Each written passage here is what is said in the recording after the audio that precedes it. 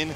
And we're going to once again see the response here to the Taliyah. The Akali is what players like Closer like to play into this, even though the dashes and stuff like this can be very annoying.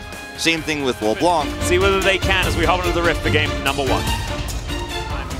As far as the rest of the lanes go, Chovy should just, in general, win until level 6 at least on this Taliyah. The Akali on a pretty, a decent losing streak here in the LCK. Kind of the opposite Annie, as far as all things are considered, as this wave is going to move in. Oh man, look at this piercing arrow angle if he wants it. It would have been really fun, but he actually decides not to use it. As okay, we've got Kyle on a leash. As what the heck was that? Popko the Blight stacks, I guess. Big damage. And that's the end of that. So that's finally going to be the Drake going over. Willer spent so much time down here trying to assist, trying to help out even Closer, leaving mid lane to come over and maybe see if they can get that early skirmish, get this area online. But those backfire here. As Peanut wants to try and escape this one. There's the flash from Closer to get him over the seismic shove as he ults in. Peanut's going to flash. Vault Breaker comes through. And perfect execution isn't quite going to get Closer in range. So Peanut does have to flash. And that was dangerous. It's a ton of CC, a ton of burst damage as Willer. Yeah. Delight is going to find it. What the heck? Delight does so much damage. As there's Chains of Corruption as well. And first blood goes to FaZe. Delight, man, he is already ruthless. he's already level 6 in this game, which I'm not talking about his ultimate spike, obviously, because he is Karma. Willer just steps over a little bit too far here. Just gonna bait it. Yeah, knew exactly what was gonna happen there. Got him. Yeah. No flash. Did you like how he said it as well? He's like, by the way, Sejuani, no flash. It's like I could see the smirk. Comes hard as a Akali. Okay, hold up.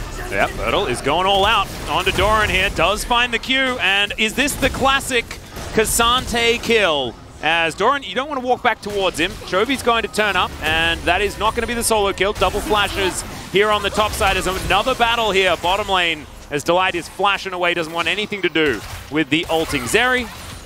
And a lot of it is just plate money. Like, honestly, it's mainly just lane priority that's given them this kind of lead. As Seismic Shove's going to be pushing Closer all the way into Peanut. And the Shroud does go down. They get the flash still regardless. Cool scaling, bro. It doesn't matter. I got the cool dragons. As Willer is looking for this one. Does find the Glacial Prison. Peanut going to be taken down. Closer collecting that kill as now Chovy arrives a little bit late. All right. The Shock Blast is going to miss. Cease and Desist can be used here. There it goes, but he just goes all out and gets all underneath the turret, and he will be absolutely fine. Liv Sandbox now here in this mid lane, and immediately Willer puts down the Rift Herald. Like you say, not a lot of damage done to the turret. There's almost any other moment you will be stronger relatively than you are right now into Genji, who are just feeling fantastic. Closer going to get caught, though, and Doran was just standing ready to hit the Akali, but they didn't even need to. Liv Sandbox have started off the Drake, but now they have to do it without their most fed member, as Peanut looks for Envy, and he will get him. There's the cease and desist, and oh, hi Chovy, welcome to the fight. Doesn't find the seismic shove, though, as Genji now have Liv Sandbox in a very awkward position. Willer is trying to frontline, and Bertle wants to get in here, but Genji are moving too fast and too far forward. They're too split, and FaZe is going to get yet another one. Genji are just picking them apart one by one. Yeah, Willard, but it wasn't the right choice. End up losing Closer as, ooh, that's a... Okay. That delayed. Yeah, Glacial Prison does come in, but the Chains of Corruption will land, and that is the first bit of CC connecting, guys, and that meant a dead champion on the side of Liv Sandbox. Now they're going to hunt down Kyle. He's going to be the first one to fall, but Delight may go down, and no, Kyle survives. Genji will be able to kill the K'Sante, though, as they are fighting this battle on multiple fronts, and now Kyle needs to get real skippy to try and get out of this one. Good luck. Yeah, in goes Peanut. Oh, what the heck? He kills him via reward? That's ludicrous. Sometimes it happens as Closer is going to be able to backflip his way out. The piercing arrow does a lot of work here. As Envy, he's gone rogue. Bounty He's going to be able to take a bounty in the mid lane, but Genji, they say, well, go for it. We'll take a Baron. All of that CC. Speaking of lockdown, well, Peanut has ult. Yeah, Peanut and Closer are going to say hi to one another. Ooh, good avoidance there, as Perfect Execution's going to come in. Closer, I believe, did not have his Shroud available, but does now. And Doran's going to come through, and that is a very dead Akali. Just no way that he can operate in a side lane at this state of the game. Not that he really needed that spike to be hit, because he's just been doing so much on his own already. It's a very low kill game for Chovy, but he's doing so much value. Envy moment. I don't know about that, as Chains of Corruption are going to lock down the Lulu. Pays almost one-shots him, but he might have to use his flash. He does so. Closer on the flank. Can Pays be taken down here? Cease and desist, and Pays is the one that actually gets the kill. Was it a bait the whole time? I don't think so. But still, Pays is going to live, and Live Sandbox are not. That's a double kill! Oh my god, does he get the triple? Yes, he does! Maybe he gets a penta after being the one to bait the play? Oh, it's so sad for Live Sandbox, because honestly, that was a fight purely about wallet strength, Wolf. Well, I mean, that and the fact that Akali just cannot survive if she's point-click CC'd. Yeah. And she just instantly deleted. I hope we don't see any more Akali in this series, to be honest with you, Atlas. It's not a closer problem, it's a unofficial problem. penta? Unofficial penta? Unofficial penta? Unofficial penta? Unofficial penta. It's the unofficial penta angle. Kyle, give it to him. No. No, it's only Morgan that gives pentas. Kyle's not going to give that one away, as it is going to be, theoretically, the unofficial quadra kill, therefore Pays in the end. He just has nothing he could do. He got that one kill when Willer turned and they set up the scene. Delight did more damage than their whole team, Wolf! Yeah. It's amazing for mid-game team fights. And I mean, this seems to be a surprise to the Korean casters, but for us, we were calling out the second we saw the Elise, you know? Yeah. It just seems so obvious. But we're going to need to see more from Live Sandbox if it's going to be an interesting series. Jump onto the Rift here for game number 2 and find out. Yeah, he stayed in the tri-brush, is seen now. Yeah, Pays going to have to back off immediately. Level 2 comes in. There is the flash that we were talking about. The Lantern going to be taken. That was so beautifully played. And Pays holds the flash. Yeah, he saves the flash with the Lantern. That was really slick there from the bottom duo of Gen G. Chovy going to eat a bit of extra damage on this trade, however. Is his first time playing Yone this season. Regardless here now, the top side of the map is going to go back to Doran's control because he was playing very safely, not knowing where Willer was. But this could be early Drake. Oh, well, Cocoon is going to land. There's the hook as well. The chain CC comes in, and that's first blood going over to Pays. He now has red and white guns, but Envy, he's got a culling, but it's not actually aimed the right way as now Pays gets into the brush. The flash has to be used as Willer follows the Q with the resonating strike, but he's not going to be able to kill anyone. And Gen G, they grab first blood. He's going to find out the bad news. Oh, no. Peanut, he's skittering in, and Envy, I think he kind of knows that he's dead. There's the flay, and Peanut collects the kill. And this is just not, this is not okay. You know, you can't actually just stay and push like that without any vision, without any information. Yeah, but at least Live Sandbox are now able to move on over, and maybe I'm saying it too soon, but no, Willer is able to secure the dragon. Jonas Strong is toggling vision a lot and really making sure that we stay on our toes. As Bertle, can he survive this? As the unbound saw, oh my god, okay, here we are in the bottom side of the map. That is the Thresh going down. The Scion is dead, but now Pays and Peanut are running amok down here. Will the snare come in? I don't know whether they even need it as Infernum comes on through, and Pays unable to secure Envy. That's why he drinks potions, but everyone. I mean, he lives, but he's going to lose farm, and they may just simply lose this turret. Peanut could stay here. And this is a disaster. Top side, of course, an assist going over to Doran during all of this. Chovy roams over. He picks up a kill. Bloodthirster first. For any champion that can build it happily, you're just feeling real good. As oh, okay, Pace going to get interrupted. Moonlight Vigil comes down, though, as the culling is going to be eaten by Delight. So, bit of a mistake there from Pays, but he's not fully punished for it. Has to use his heal. So, it would have been very, very cute, though. I like the idea regardless. As Chovy going to try and ult his way out. The tower falls, and Peanut is here. Closer just 100% baited into that one, and Chovy is going to be able to pick up yet another kill. You could start Baron pretty soon here as Gen G. They almost were able to use the Herald for Baron Prio with the weird timing we had. This is where things get really dirty with Chovy coming in. Well, Doran is just going to dive on forward, finds a huge flash as the tidal wave just rolls on over him. But you know how when you're in the surf beach, you just dive underneath the wave. It's basically what he did. As Chovy is just going to wrap them all up.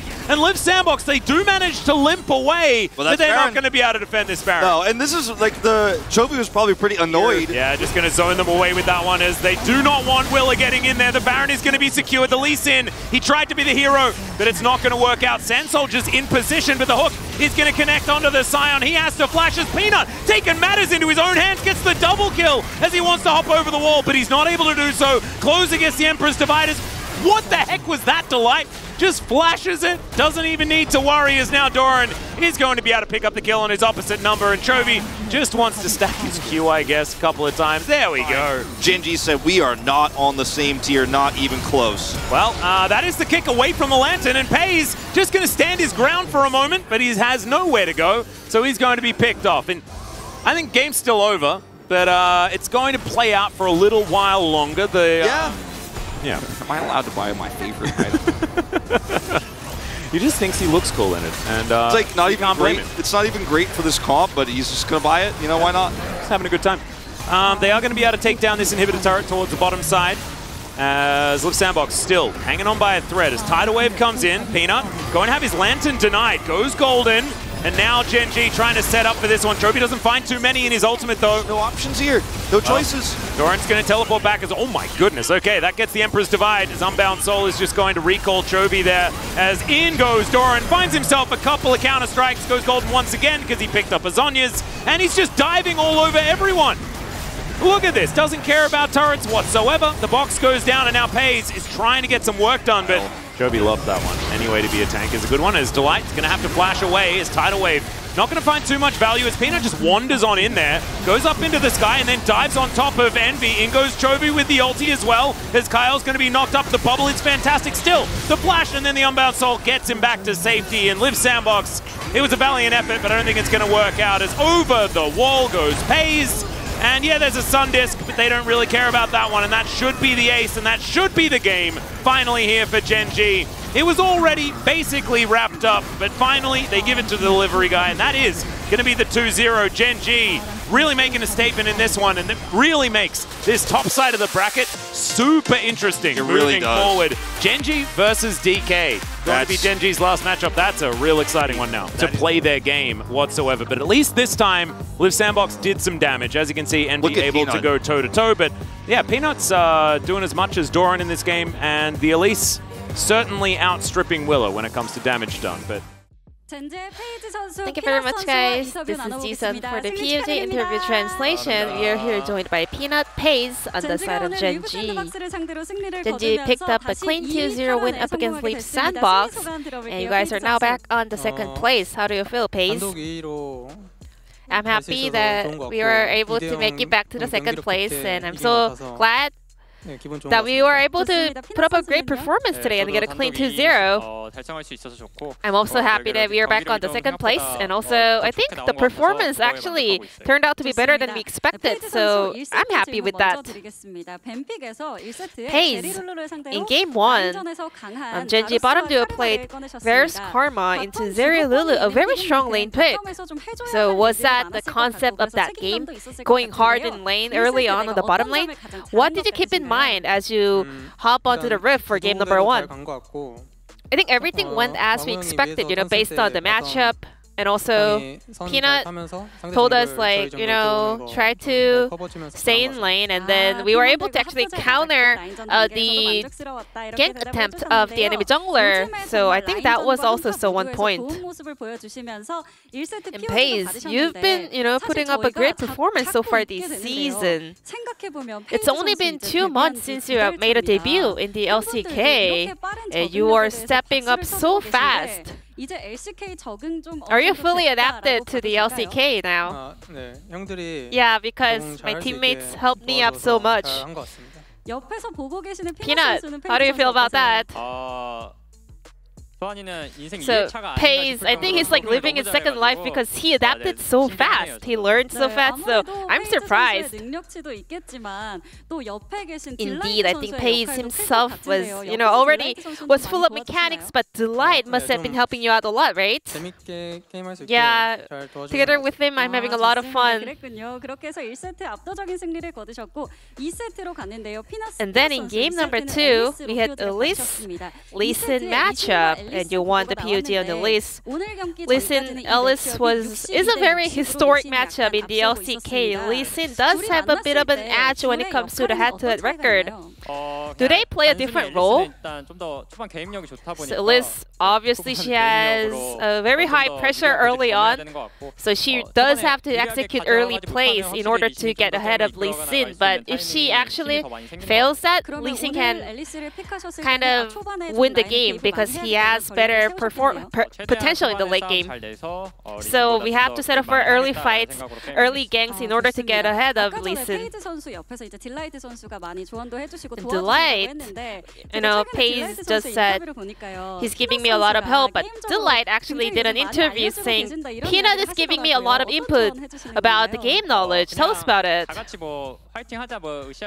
don't know. We were just like, let's cheer up, you know, let's work hard. I think it's more about our coaching staff and then my teammates giving you all the feedback. Does he also listen to all those advice and feedbacks? Yeah, for sure. Recently, he like soaks it up and he always like learn it super fast. Pace, what do you think about that? I think so too. Okay, alright then.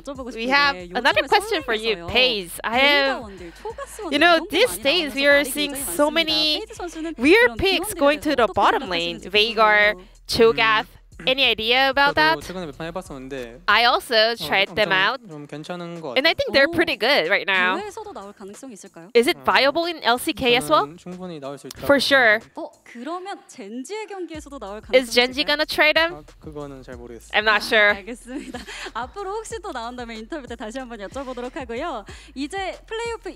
Now, Genji is still fighting for the bye at playoffs round 2, and Genji's upcoming opponents are Kwangdong Freaks, Hana, Life, and D plus Kia. We have 3 remaining matches in the regular split, and we want to keep the second place spot, and we do have to take them down for sure. But what actually matters is your performance at playoffs. So I hope this can be a really good stepping stone for our development throughout the playoffs.